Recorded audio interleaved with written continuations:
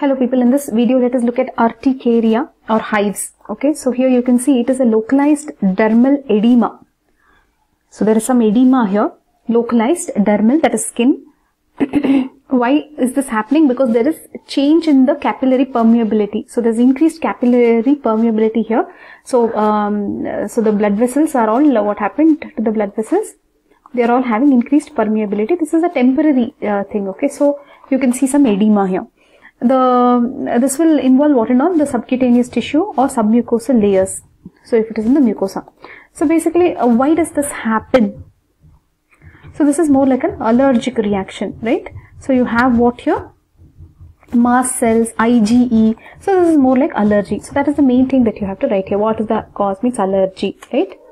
So basically, why does it happen? Because of autoimmune conditions. So some IgE reaction, okay? Some allergens like food, etc. Some contact allergens, latex, animal saliva. Some drugs that can cause urticaria. Which are the drugs that can cause urticaria?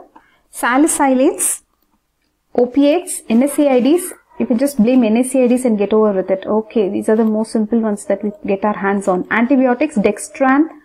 Okay, dextran. That's a colloid, right? ACE inhibitor. So salicylates like aspirin. So as simple as aspirin, NSAIDs, like your ibuprofen, etc. Antibiotics, so many antibiotics are there. Dextran, so colloid, ACE inhibitors, opiates, all these can cause urticaria. Then some heat, cold, pressure, sun, sweat, water, anything on earth. It's an allergic reaction. Infections, parasites, hepatitis especially they have said.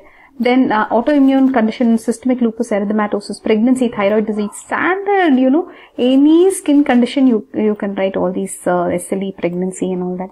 Idiopathic, you don't know why it happens, spontaneously it can happen. Then urticarial vasculitis could be a cause like hepatitis B, SLE, idiopathic. SLE everywhere they have blamed, hepatitis also they have blamed. Okay, this is about urticaria. So when you're explaining the cause, you can explain what exactly is happening also. So the antigen is coming here and then you have IgE. So there is histamines, inflammatory mediators, heparin, a lot of things, and they will lead to increased capillary permeability that will lead to the redness, right? So there is edema, dermal edema. So there will be dilated dermal vessels, edema. That's it, okay.